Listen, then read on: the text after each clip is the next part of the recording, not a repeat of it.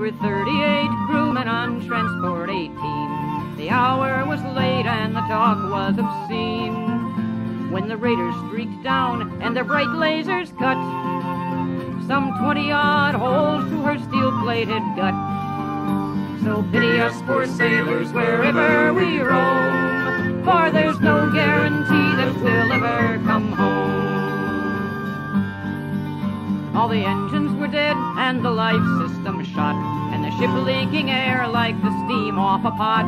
When the crew was accounted and all damage told, the last airtight chamber was the 5th cargo hold. So pity us poor sailors wherever we roam, for there's no guarantee that we'll ever come home.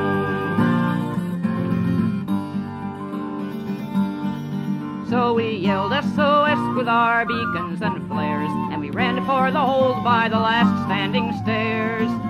We sealed off the ports and we gave a great cheer when we found that the cargo was 12 tons of beer. So pity us poor sailors wherever we roam, for there's no guarantee that we'll ever come home. We were fairly well mellowed when our answer came through by a transporter sparkle and a brief flash of blue. 'Twas a space-suited Navy man, calm and correct, though his green pointed ears weren't quite what you'd expect. So pity us poor sailors wherever we roam, for there's no guarantee that we'll ever come home.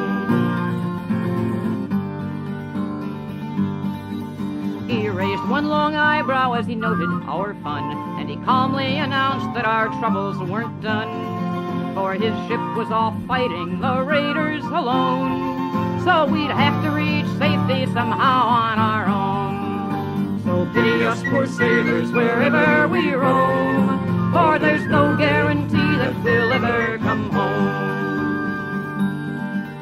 Then he said, there's a space station not far at all. We could reach in 2 days at a jet-powered crawl. Now jets are quite simple, we could build one from here, just a valve line to the surface from one tank of beer. So pity us poor sailors wherever we roam, for there's no guarantee that we'll ever come home.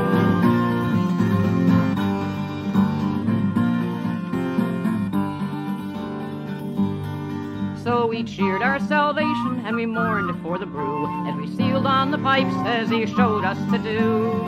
Then we opened the fuel line with a ship aimed toward home, and we rode to the station on a long wake of foam. So pity us poor sailors wherever we roam, for there's no guarantee that we'll ever come home.